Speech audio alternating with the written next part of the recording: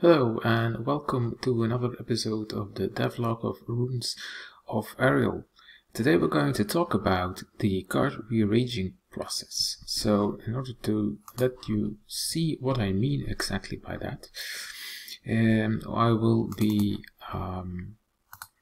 starting a little battle here.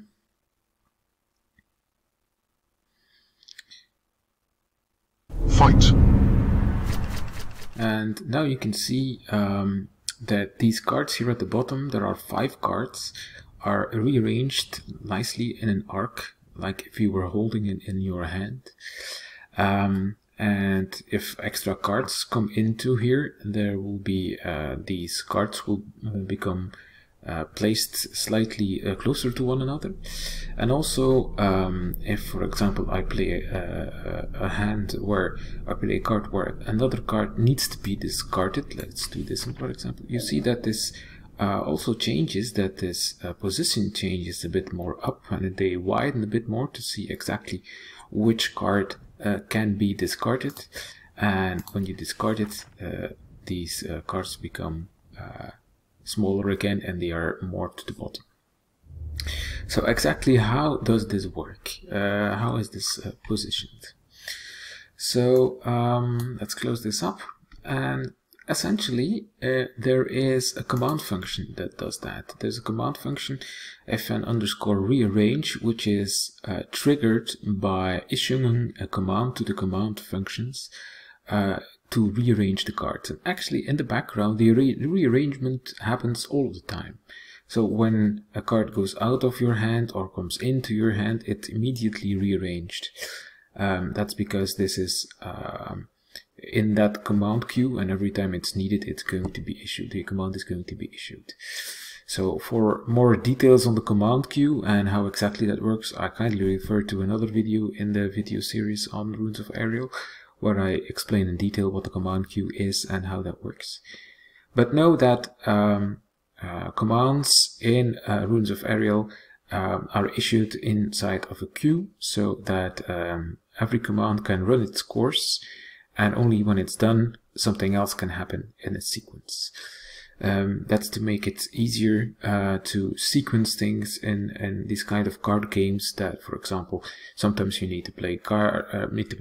The card needs to be put away on the deck. There needs to be an animation that's played. You need to get extra health or deduct health, stuff like that, all in a sequence. And in order to do that, not all simultaneously, this happens through a command queue. So one of these commands that can be issued is to rearrange the cards. And actually, this is done here. And the only thing it does basically is call this function rearrange cards. And then we come into this little function here. So this little function, it's kind of neat, and that way that it goes and passes a rearrange mode into the function, and that rearrange mode is going to be either a battle mode, which means that the cards will be at the bottom of the screen like you're holding them in your hands, or the arrange mode can be discard, and that means that the cards should be a bit more up into the screen and should be a bit more wider. So depending on this rearrange mode, this logic will be a little bit different. So what we do, actually, we've got a number of local variables we use here to do that logic. What we do is we pick all of the cards where the current deck equals T. That means T means that they are on the table. So whenever a card is dealt to the table, to the hand of the player, actually the current deck is set to T. So we are all picking those. We should pick those that are not currently being destroyed, because if a card is currently being destroyed because it needs to be removed from the deck, for example, it shouldn't be rearranged, of course. And also, it should also not be the card which is being dragged right now. So if a rearrangement is called while we're dragging a card, that card would have the behavior to always be pulled down into your hand while it's dragging, and that's not very nice, of course. So we should also exclude the dragged card. Then only if we're in a battle mode of battle or discarding, and in what battle mode is part of another video. Essentially it tells the game what is currently happening inside the game and what mode we are in order to activate or deactivate certain logic. So whenever we are battling or we are discarding something, only then do we need to do this entire rearrangement process. So the first thing we do is we retain a variable called numCards. This is the number of cards that was picked here in this picking action. And then we need to determine the area in which we are to spread the cards out from left to right. So to determine that, I do a calculation, being the width of the cards plus the number of cards we have plus 1 to make it wide enough, times the width of the cards divided by 8 multiplied by and then 5 or 8. So if it's battle, it means they need to be closer to one another. So we only multiply by 5 to make it a bit narrower.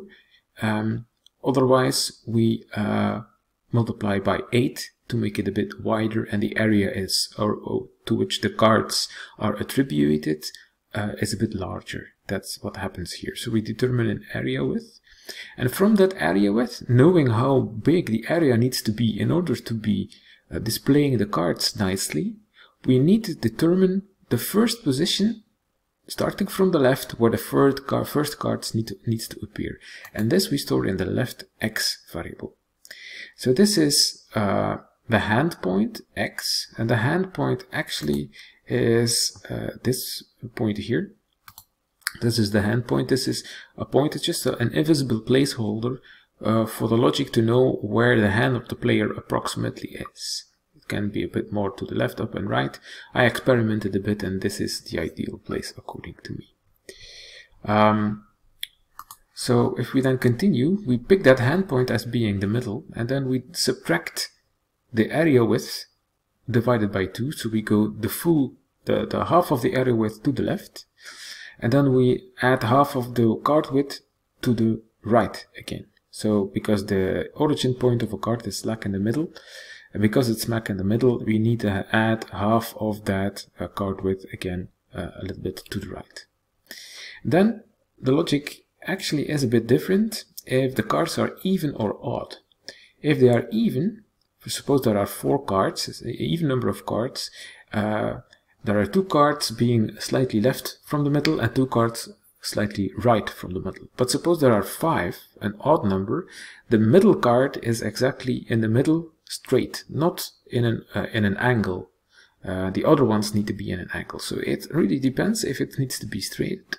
The middle card needs to be straight, yes or no. Depends on the number of cards, if it's even or odd. So that's why we have this even variable. And then we need to determine which card should be the middle card. And that middle card is determining what that rotation should be actually. So then we, if it's even, then we take the ceiling of the number of cards divided by 2, else we take the floor of the number of cards divided by 2. Now for each of the cards here, we order by the x value ascending. We go from left to right actually, and we start by setting a temporary y and a temporary x variable. So we start, if the rearrange mode is battle, so if the cards are more to the bottom of the screen, we set the y to the hand point, else we deduct 200 from the y point to make it a bit more higher, that's all. And from the x, for the x, we start from the left x we determined there, and we add I times the card width divided by 8 times the rearrange mode battle 5 or 8. So this is again this a fraction, either 8 by 8 or 8 by 5. So and then we set 2 initial variables here. The temp y is a temporary variable where we start by setting the y coordinate to either the hand point y or a hand point y minus 200. So when we're battling, the hand point should be exactly the hand point, but when we're discarding a card, the hand point should be 200 pixels higher. And then in regards to the x coordinate, we start from the left x we determined there, and we add I times this fraction, and this fraction is depending on the card width divided by 8 times normally 8 for discarding, but 5 for battling. So this I is an iterator here, which is set to 0 by default. So as we start the loop here, this for each loop it will be 0, and each time we loop through, 1 will be added. So as the first one is 0, it will be 0 times this value, so the first temp x will be left x. So as I increases, this fraction will always be added to that temp x. But then if we don't do anything, that will be nicely one next to the other. But that's not exactly what we want. We want it in kind of an arch. So to do that arch, we need to first set a rotation. And if we set that rotation, in order for them to be nicely stacked and not weirdly stacked, we need to adjust slightly the temporary x and temporary y coordinates as well to make it more beautiful. So that's what this middle logic does. So it is a distinction between even cards and odd cards. And left of the middle, we do a little left rotation. We do the middle card minus I times rotation times minus 1. So again, this I is an iterator. We start from the middle card and we count 1 downwards. We add rotation, which is just some number I added here. I chose 5. I could tweak that, of course. And we multiply by minus 1 to make it rotate to the left. And here we don't do that. Here we don't do that if it's to the right or equal to the middle card. And then for the temp y, we add again a formula based on the iterator here, times the y offset, and here for x we do the same with x offset, and x and y offset are two variables here I defined, 32 and 5. Again, here we can tweak that a little bit to make the cards appear in our hands a little bit tighter or not. So these temporary values are added to the temp x we started off here. So it's actually a correction on this. This sets the value standard, and here we can correct it a little bit depending on which card in the loop we are now placing. And at the end of the loop, actually, we increase I to have the next card evaluated, and we store the original rotation x and y. Because when we hover over the card, the x and the y are changed a bit and the rotation as well, and when we stop hovering, it should revert back to the original rotation x and y. So that's why we retain that. And also what we do then is we rearrange the cards to go into that position, temp x and temp y, in 0.1 seconds.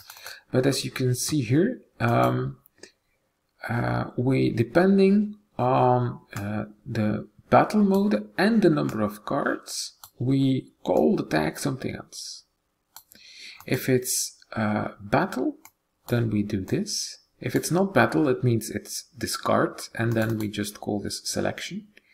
But if you're battling, there's two different things going on. Either the card is the last card, and then we call it reposition last, or it is not the last card, and then we just call it reposition. The reason why we do that is because there is also another tween here that says when the tween reposition last is called and the number of cards to be drawn is not 0 and we're drawing cards, we need to draw one more card. So once we start drawing cards, we draw 5 cards, for example, the first card is drawn, and then this reposition is called. And it does that reposition for 1 card. Then this is called for 1 card, and it's immediately the last one, because it's I will be 0, and 0 will be 0, and then we have, we call the reposition last, the tag is reposition last. So this is called. And then we see, okay, there is more cards to be drawn. There were 5 and there's only 1. So then what happens is we queue the command again, and then there will be a second card on the table. So this picking will be done, and there will be 2 cards on the table. This loop will be performed twice, and only in the last one, again, will be reposition last. The first one, it will be reposition. So if we were not to do that, if we were not to segregate the reposition and the reposition last, this would be called twice with 2 cards, 3 times with 3 cards, 4 times with 4 cards, and that would be a mess, of course. So we need to make a distinction between we are tweening the last card or tweening the first card. And whenever that's done, a next card can be drawn if necessary. So that the result of that actually is very nice, and that lets you see immediately, let me start the sandbox here again, that immediately lets you see how that works, or what that does. If we were to slow it down a bit, you would see that the first card is drawn. Let's see, the first card is drawn smack in the middle. The second is drawn a bit to the right, the third one is drawn a bit to the left, the fourth one is drawn a bit to the right, etc. So this makes it so that whenever the cards are drawn, they're drawn nicely and they will split up nicely as the cards are drawn.